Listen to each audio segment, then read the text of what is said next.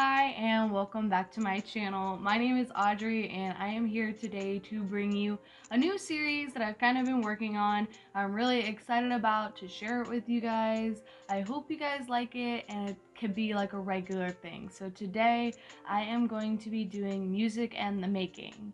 So what that means is I am going to go ahead and be looking into an artist, but more so looking into a song and talking about the meaning behind that song.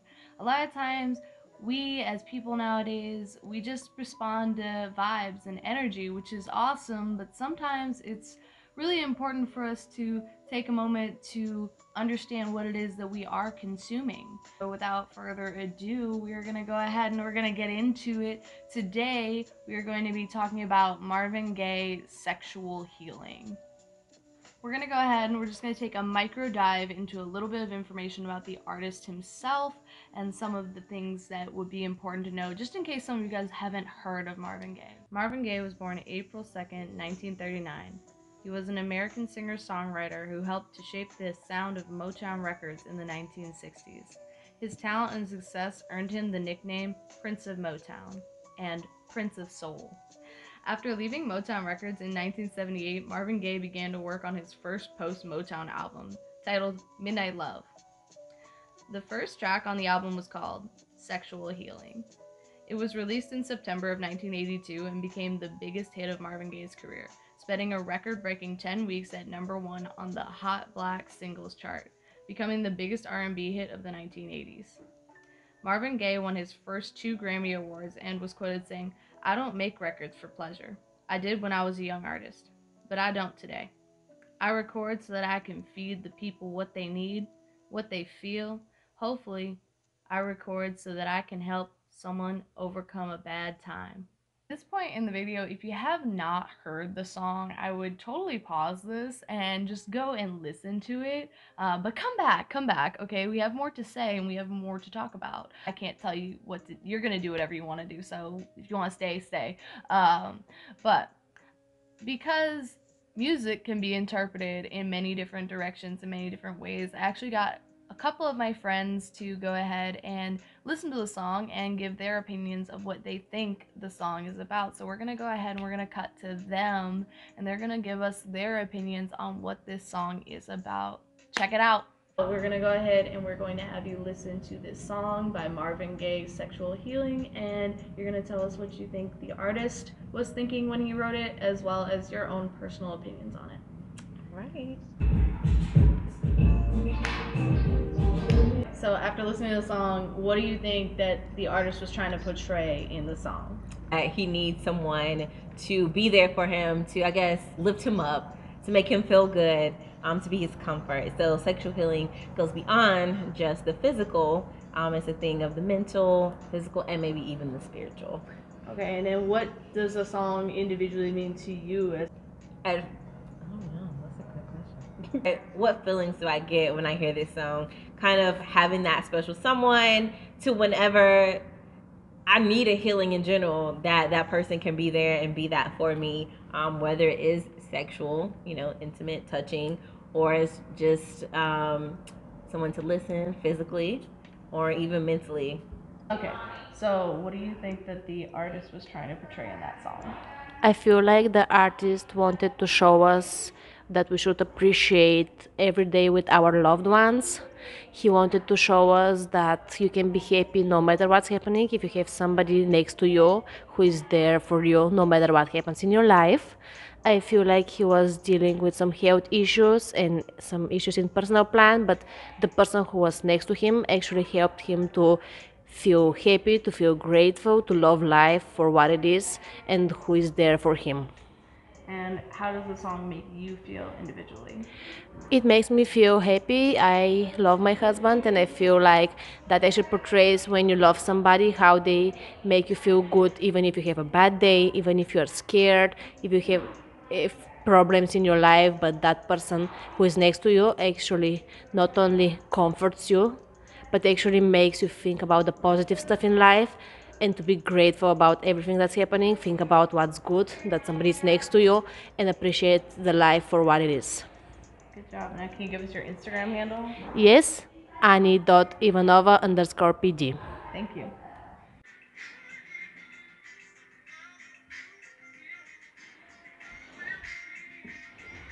That's just Things that are not gonna make it in this video. this is my personality. This is how your channel skyrockets. Is your very special guests like me. Calm No. down, egotistical maniac moment. The drama. Okay. No, but because the song he talks about him. It's never. I mean, there's a few times he says us, but when he's talking about her, it's like the things you do. He refers to her as being like a doctor. She operates so well, but it's still about him. It's all about like he needs this. He's feeling blue. He's feeling sick, which I feel like he's talking more like a mental sick. It's he feels bad in this sexual healing. This love, this sex he has with her brings him out of his blueness, his depression. Okay, and what does the song individually mean to you? Before today, before I heard the lyrics, before I saw the lyrics written down, I always thought it was kind of like a fun song. Like, yeah, it's a slow song, but the only thing that stood out was sexual healing. So there was something like fun about it.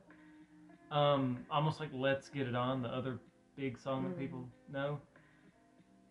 Now, having read the lyrics, it almost takes on kind of a more melancholy kind of thing now. So it's always going to be more of a melancholy thing versus the sort of like fun kind of, like I said, sister song to "Let's Get It On."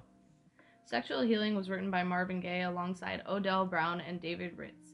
David said jokingly after seeing Marvin Gaye's large collection of pornography, "You need sexual healing," which soon became the lyrical inspiration and the title of the single. There is much speculation to who contributed what aspects of the lyrics to the song. David Ritz claims to have written a poem for Marvin Gaye to use as inspiration, but that's largely disputed by Odell Brown, as well as semi-disputed by Marvin Gaye, who he accredits him somewhat, but not completely. This was the first song Marvin Gaye had produced in over 3 years since his split from Motown. He had spent 3 years prior to his comeback in Europe. Some individuals speculate he was hiding from both his financial woes as well as his second deteriorating marriage from Janice Gaye, who had filed for divorce in 1981 after only 4 years of marriage, citing abuse, and Marvin also inciting infidelity on her part. There were many other issues related to their relationship, and I believe he was actually still in the process of getting divorced from his first wife, Anna Gordy, as well. Aside from the historic element of the way the song was written being about Marvin Gaye's addiction to pornography and whatnot, we also have just the undertone for this entire song. He was going through such a difficult time, and I think a lot of people's perspective of this song is more about love, but it is really a lot about him and a lot about pain and what he is currently dealing with. And you can also cite that he has quite a few sexual demons and issues with women. We're going to go ahead and we're going to play a couple interviews and a couple scenes from certain clips, and maybe you'll understand a little bit more what I am referring to. That's what how do you feel about love? I don't know. Love is misery. Love is miserable. I think I'll be a bachelor and I'll swing and I won't fall in love. I'll just be loveful, be kind and good and have fun. I don't feel like being miserable. Marriage. Miserable. I'll never marry again until I know I'm ready and that I have the right lady and the right consciousness and a good girl. Girl who don't fool around too much and all that stuff, you know? Sex. Sex? Oh, God. Sex. Sex is marvelous. Love is miserable. And Marriage is miserable. And sex is great. Yeah, that's about right for me right now. No, there is quite a separation between the two as far as I'm concerned. I think that sex is really sex and love is love, and if you happen to love the person that you're having sex with, that's tremendous. But I really see a complete separation in the two, that they're totally unrelated to me. You can see how Marvin Gaye is fine with sex and sexual healing, but can't seem to maintain a positive relationship with a female beyond his mother, who is referenced a ton in the documentary about Marvin Gaye that I totally encourage you to check out. I'm going to link it below. It has a lot of great information about the rest of his career. Shortly after this song was written and he made his comeback, he would die in 1984, and he would be killed by his father. 69-year-old Marvin Gaye Sr. was taken to police headquarters in downtown Los Angeles last night after being booked on suspicion of murder in the death of his son. Marvin Gaye was visiting his parents' home here in Los Angeles. There was a family argument. The singer was shot in the chest. A little while later, Marvin Gaye died. You can really see that he was in a lot of pain when he wrote this, and that this was more just a nod to the fact that he was acknowledging that he needed healing and he was seeking it through sexuality. And I think this is very interesting, especially for this day and age and this time, because we are very much free sexuality and have sex and be empowered by it, but sometimes the mentality can be very destructive in and of itself. Marvin Gaye was also heavily addicted to cocaine, and you can kind of see in his interviews the way that he talks being very rash and sporadic. I've never been quite so depressed. I'm a bit of a manic depressant anyway. Most of the time I put on quite a face. What I feel I'm here for, my purpose, and I'm a little reluctant sometimes to get on with it. I'm afraid I'm much too emotional to be an artist, really, to be a really good one. Afraid if I ever fell in love again and I met the wrong woman, I don't imagine I'll live. I have a very fragile heart. I couldn't bear the thought of the rejection. My ego is much too heavy, or whatever I want to say, too big, too wild, too whatever, to accept rejection. And I was rejected, and I had to learn the lessons of rejection, and it's done a great deal to heal my ego and to make me realize that I am probably not the king of the earth as I've always felt I was. Is that what you're... I'm now a prince. Marvin Gaye had an amazing career, so I do really advise you to check out the entire documentary. But I believe that this song is definitely a lot more rooted in pain than it is in love. It's a lot more rooted in not understanding how to love without sex and how to get to that place beyond sexual intercourse. I think Marvin Gaye just wanted somebody to love him, but he wasn't able to have the time to put in the work to be somebody that could be loved by others beyond his artwork. He talks a lot about himself as an artist, and I feel that he only knew how to be loved as an artist.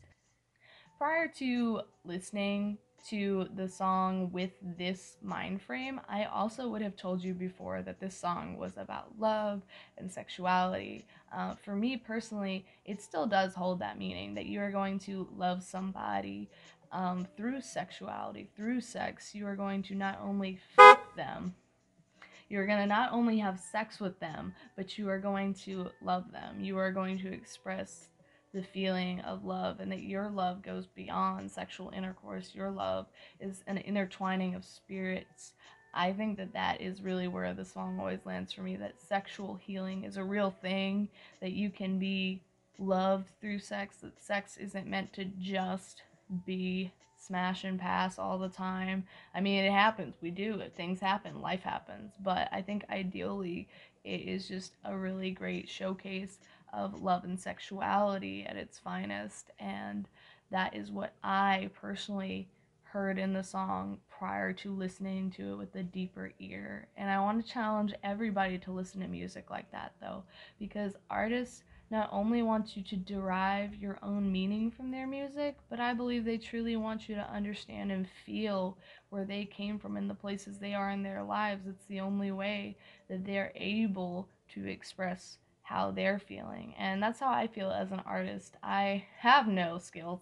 No, I am a dance teacher at Pole Fit Carolinas, and I have been a dance teacher slash dancer for a long time. And when I create choreography, I really put my soul into it, and it's wonderful to watch people derive their own meaning from choreography, but it's also wonderful when people want to understand your creative genius or inspiration or whatever you want to call it.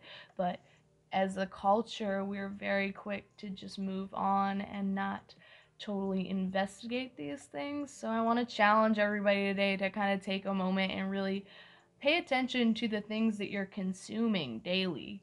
Um, that is what I have for you guys today. So I hope that you really enjoyed this, and I do plan to. Goal is gonna be to make this a bi-weekly series, but we're gonna say it could be a monthly series. And maybe if it goes really well, and we do really well, and we like it, and people like, comment, subscribe, then we could turn it into a weekly series. But until then, I love you guys, and I'll see you next time. Bye!